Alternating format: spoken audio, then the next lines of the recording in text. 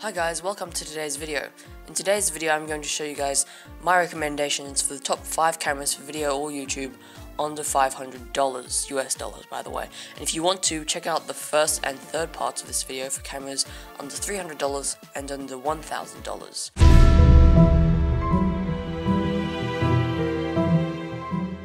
All links for all the products in this video will be in the description.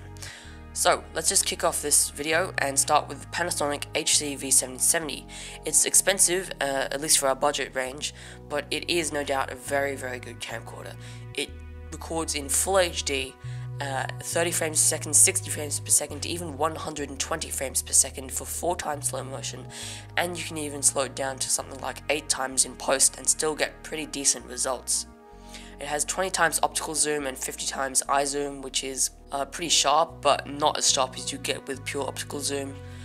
So 20 times optical zoom, 5-axis optical image stabilization, which is very, very good, and I'm going to tell you the stabilization on these Panasonic cameras is really amazing. It has an external mic jack, so you can plug in external microphones to this camera, and this is really great because that will greatly improve your audio. But it does have a built-in mic, so if you don't have the money just yet to spend on an external mic, you can use the built-in mic. You've got a camera function wheel, which I think is pretty nifty. It's something you find on this camcorder and not on other lower budget camcorders, and you can use it to smoothly change focus and ISO and aperture and such things. It's got a backside illuminated sensor for better low light performance. You can pair your smartphone as like a twin camera to go in the corner of your video, but you can do that in post anyway, and I wouldn't really use that. And it has the flippy screen, so you can do it to take selfies and to look at yourself as you're being recorded, although you can also use your phone. But I know that's a make or break deal for a lot of YouTubers out there. The downsides, the photos aren't the best because it only has a 6 megapixel sensor, and it is a bit on the pricey side, at least for our budget, but what you get really good value. And note that you don't actually need all that many accessories to make this camera work properly. You don't need extra lenses, you don't need extra mics because the built-in mic's pretty good, that sort of thing. But you do have a small sensor. It is a camcorder, which means you get the sort of home video look rather than the cinematic DSLR look. But don't diss that, it's still really good video. And of course you do have the fixed lens, which can be a good or a bad thing. So the next camera is another Panasonic camera, but it's completely different. It's the FZ300, which is $497 on Amazon for a new model. All the models are for new models, and the highlight is that this camera can record 4K at 30 frames per second. I know it looks like a DSLR sort of camera, but it's not. It's one of those bridge cameras that is sort of meant to bridge the gap between DSLRs and compact cameras, so you cannot take out the lens. It does shoot 120 frames per second at 720p HD, I believe, and to 40 frames per second at VGA, so you wouldn't use it in any professional video production, but just for fun, right? It's got 5-axis image stabilization. It has a mic input, which is also really good. It has a long 24 times zoom, which is a 25mm to 600mm, 35mm equivalent, and it's got the flippy turnaround screens you can see in the bottom photo there, which is, as I said before, a make or break to a lot of people. And the great thing is it's got a constant f2.8 aperture, so f2.8 means that the higher the f-stop, you better low light performance, the more cinematic video you get. Pretty much you get a shallow depth of field, and the same with sensor size. So most cameras, when you zoom in, the f-stop lowers like a ton, but this camera has it so that you can smoothly zoom in and out during video, and you won't have to adjust brightness and things. It's got an electronic viewfinder, and it's got time-lapse functionality. I know a lot of people like that sort of thing, and it's got a weather-resistant body, so that's really good for travel and all sorts of things. Now the downsides, you do have a smaller sensor, which is what I was talking about with the f-stops. You only have basic image stabilization in 4K, but it's still pretty good, and I've seen some test videos, and don't be it's still good image stabilization in 4K. The 12.3 megapixel sensor makes for good photos, but not the best compared to DSLRs.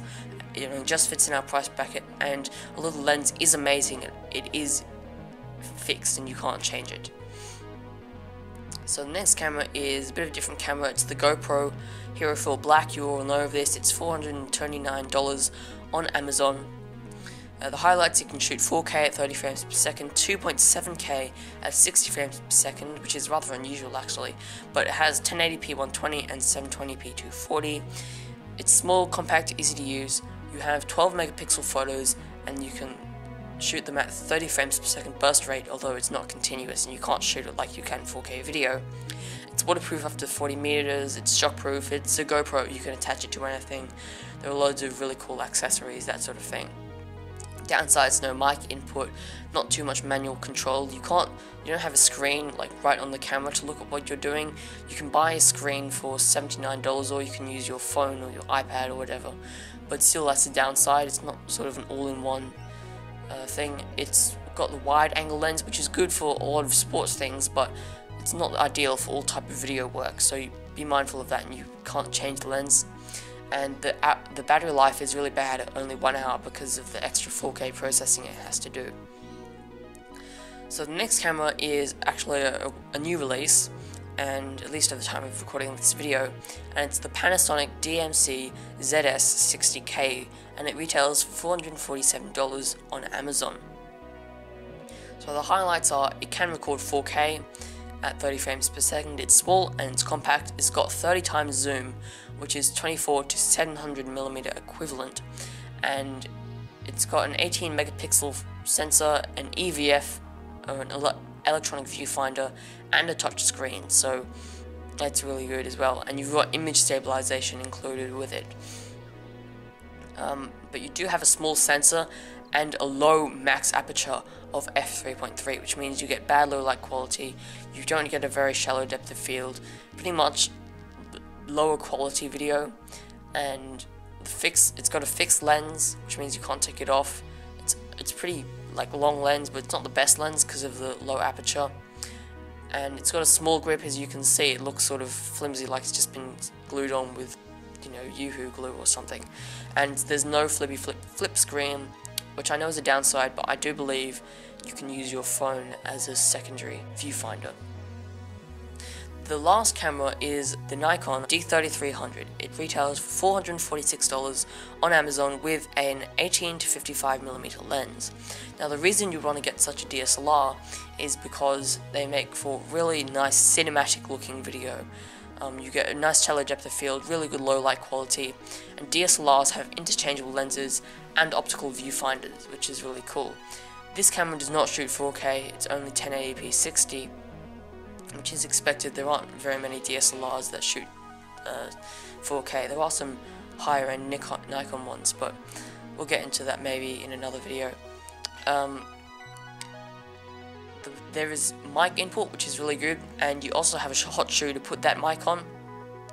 The sensor is a really big APS-C sort of size FX sensor, which is Nikon's size sensor, which is really big, you know, bigger than far bigger than any of the other sensors we've seen in the cameras previously, and it's got really great lens choice. So Nikon has a ton of lenses, all sorts of things. Probably the best lens choice out there, beating Canon and all those sort of competitors, maybe even Olympus. So the downsides, there's no flip screen, although I'm really not sure whether you can use your phone or not for it. You'll have to check that up. I'm sorry I couldn't provide you with that information. But being a DSLR, it's big and chunky, so if you're a vlogger, you probably won't want to use this camera. It's heavy, that sort of thing. Downside, you know, no 4K. It's an older camera, so 1080p 60 was very good for that sort of time, and it still is pretty good now. I'm sorry about the plane. And it's got no headphone output, I don't believe, so that's a bit of a shame too. Yeah, so to round this up, for vloggers, I would recommend the Panasonic ZS60, or perhaps the GoPro Hero Full Black, because it's small and it's easy to use, whereas the ZS60 is also small but harder to grip and stuff. For narrative filmmakers, I'd recommend the D3300 and the FZ300, and probably also the Panasonic camera, because it's got really good quality video, and a lot of people say, you know, don't use camcorders because they don't have cinematic looking video like DSLRs, but the video is pretty good out of that camera, and yeah, but the obvious option, if you're just narrative filmmaking, I would actually go for the D3300 over the 4K of the FZ300 even, maybe, because it's really nice, big sensor, and you can always get lenses and get a better camera later and use those same lenses. If you're doing like beauty videos, makeup tutorials, that sort of thing, I'd recommend again the D3300 or the FZ300. And for tech reviews, tutorials, etc., I'd recommend the Camcorder, you know, the FZ300 and the Nikon D3300. They're all going to do well, except be mindful with those DSLRs and the FZ300.